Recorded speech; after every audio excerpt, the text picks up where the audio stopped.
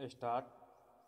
महोदय, इससे पूर्व मैंने मानव अधिकार के बारे में चर्चा की थी।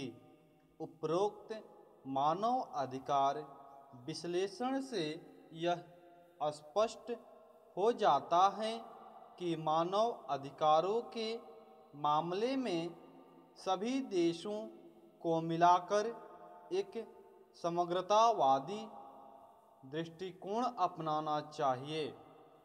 मेरे विचार से केवल राजनीतिक, सांस्कृतिक या सामाजिक अधिकारों में से किसी एक को ही तरजीह दिए जाने से समस्या नहीं सुलझाई जा सकती।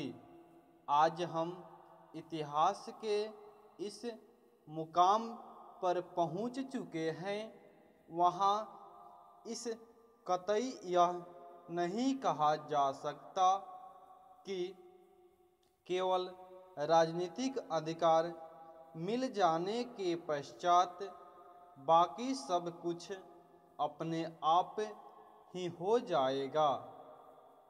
यह तो असंभव बात लगती है, क्योंकि राजनीतिक अधिकार आर्थिक अधिकारों के साथ घनिष्ठ रूप से जुड़े हुए होते हैं।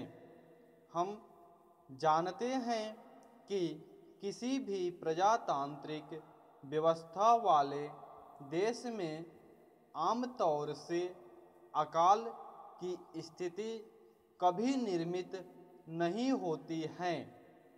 दूसरी तरफ मलेशिया के अनुभव से यह सिद्ध हो जाता है कि तेज रफ्तार से आर्थिक प्रगति करने के लिए यह कोई जरूरी नहीं है कि हम हर प्रकार से राजनीतिक आज़ादी या बुनियादी सांस्कृतिक अधिकारों में कटौती कर बैठें।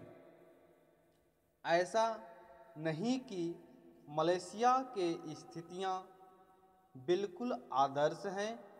वहाँ सार्वजनिक जिम्मेदारी की कमी, श्रेष्ठी वर्ग का वर्चस्व, पुरातनपंथी राजनीतिक, सांस्कृतिक तथा कई तरह के बंधनकारी कानून कायदों के बावजूद मलेशिया के 4 दशक की अवधि के दौरान कमावेश अपने यहाँ विभिन्न प्रकार के मानव अधिकारों की हिफाजत की है।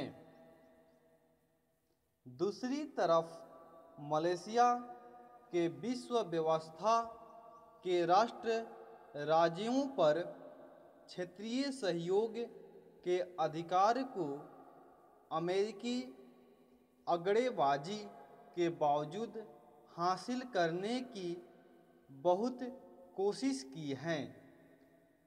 अमेरिका सहित पाश्चात्य शक्तियाँ कभी यह नहीं चाहेंगे कि एशिया प्रशांत क्षेत्र के आर्थिक रूप से गतिशील देश उनके वर्चस्व को चुनौती देने की स्थिति में आ जाएं।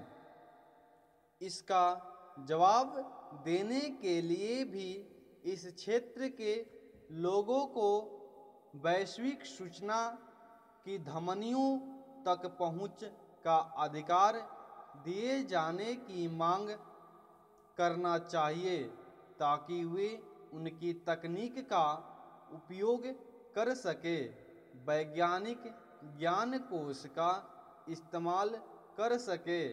इसके अलावा इन देशों को अपनी जैव विविधता को भी परभक्षी आर्थिक अंतर्राष्ट्रीय व्यापार में अपने वर्जित हकों की मांग करनी होगी, लेकिन वे आपस में एकजुट होकर ही कर सकेंगे। मुझे आशा है कि वे आपस में एकजुट हो जाने के बारे में विचार करेंगे। स्टॉप।